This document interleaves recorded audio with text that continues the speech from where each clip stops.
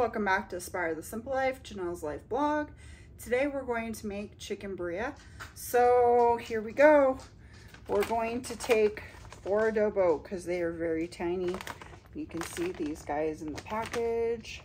And then we're going to use, of course, ancho chilies, which of course look like wrinkled up prunes.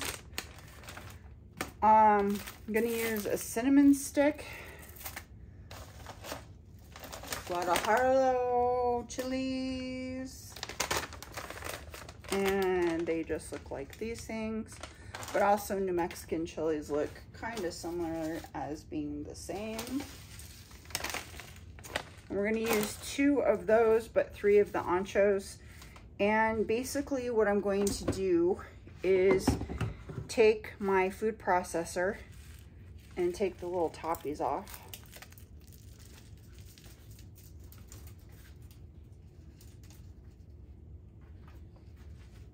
Throw my tops in the trash can, but you can also save them if you really want to, and put them in your compost pile.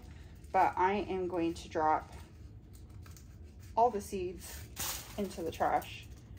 I have composted these before. It does work. But I'm going to stick this in the blender. So let's start that.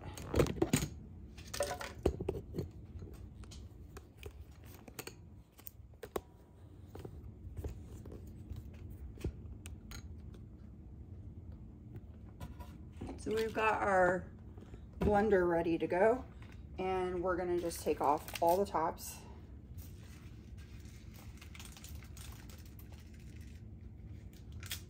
If you can't get the seeds out, then just, you know, tear them in half.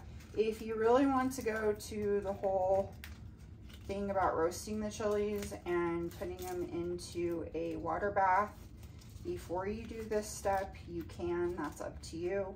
I find that when you cut them into a powder, you can skip most of the other step of trying to put them into a boiling thing of water. So I just do it this way.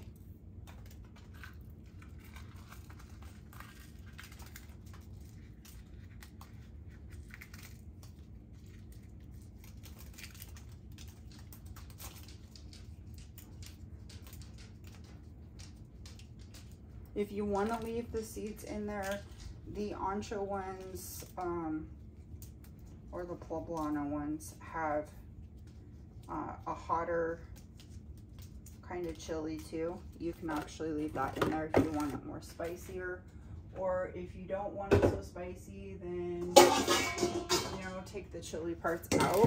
So basically all I'm doing is taking this off, taking all the seeds off like this, dumping them out.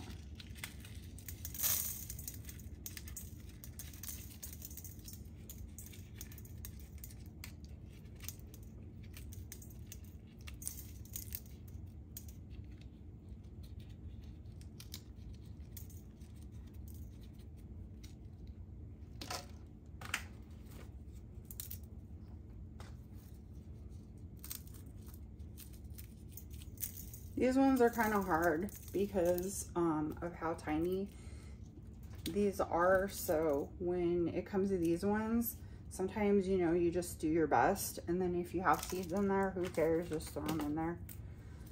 You want a little bit of spice, right? A little bit of spice. And then, of course, these ones are kind of hard too, just because of how wrinkly, pruny they look. But just do your best to at least get the top off of it, because the tops don't really taste the greatest. But once you get them out, a lot of times it's okay. If you can't get them to blend up into a nice powder form, you can also stick these in with a little bit of water or whatever kind of water or chicken broth or whatever that you're going to be using for this.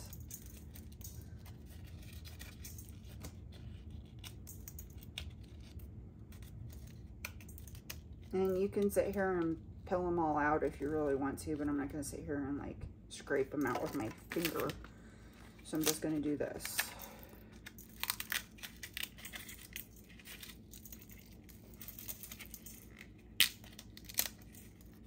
Oh, I forgot to grab one thing. So you need to put your lid on, of course, onto the blender and give it a nice good blend on pure.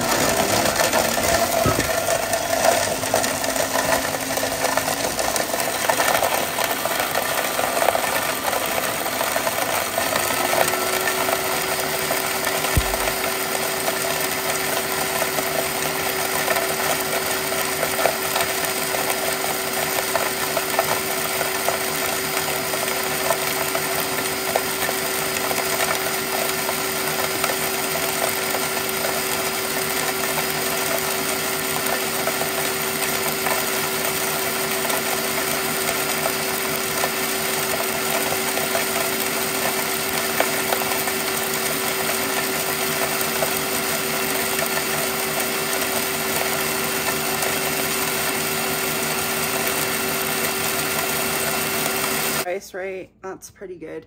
So I have my chicken all unwrapped. You can use whatever kind of chicken you want, but I did not take the bones out because as you cook them, it will be easier to take them out at the end. So we are going to put a whole cinnamon stick in there. We're going to put whole bay leaves in here, and don't worry, you'll find them later. I always do. I'm going to put probably 2 bay leaves in there. And then to this, we're going to add some other things, like we're going to add some peppercorns.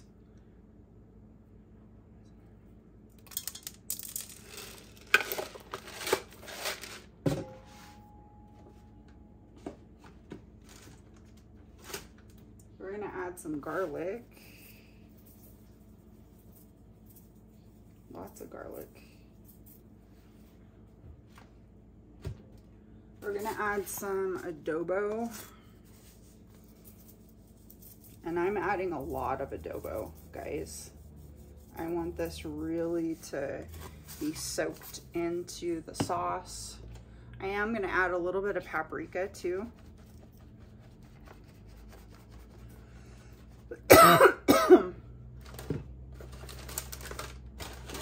We are going to add some Mexican oregano.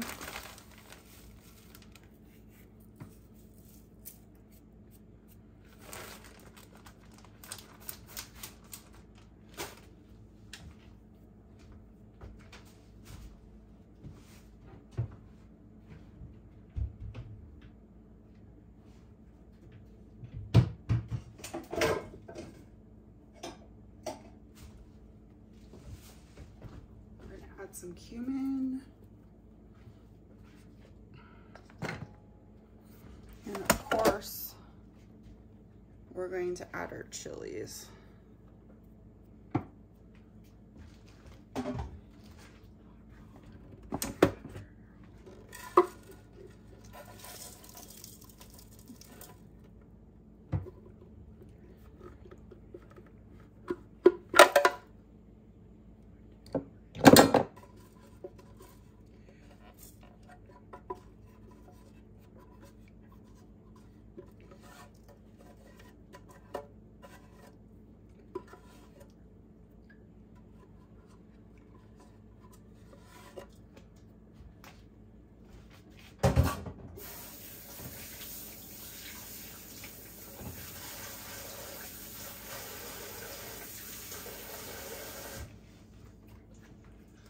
One other thing that I'm going to also add in here is some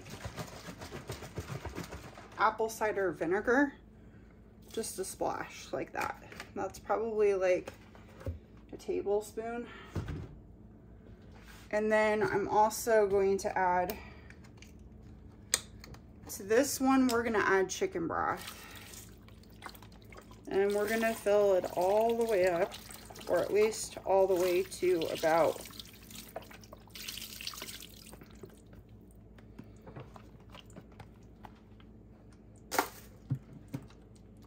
over the top anyway.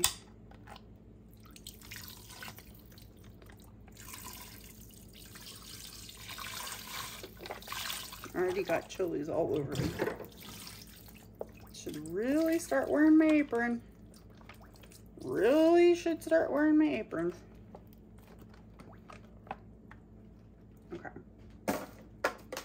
So this is probably full enough anyway to make the Instapot go into pressure cooker mode. So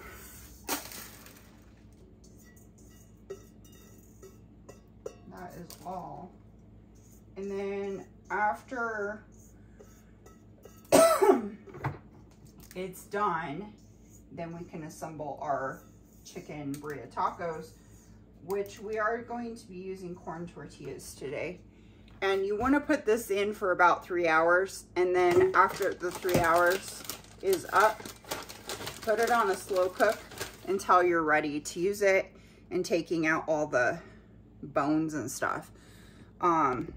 It will make it taste a lot better the longer that you cook it, and if you don't have time to make it right away, then that's the next best thing. So we're gonna put it on 3 hours, and then we're gonna do our cooking. We may even go into 24 hours with our cooking because of the flavors and stuff.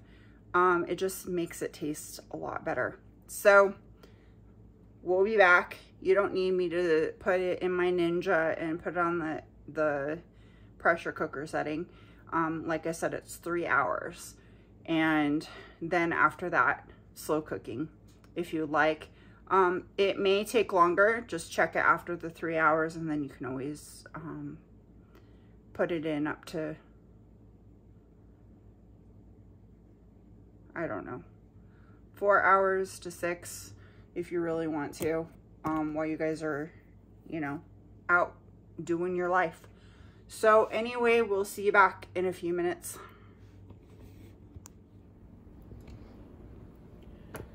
Okay guys, so we got our shredded chicken. Make sure you get all the bones out, of course. And then of course we have our sauce. I added 2 more things of, or 32 ounces of chicken broth in here so I can, you know, soak my little corn tortillas. And then I've got my pepper jack. This is what I like to eat it. You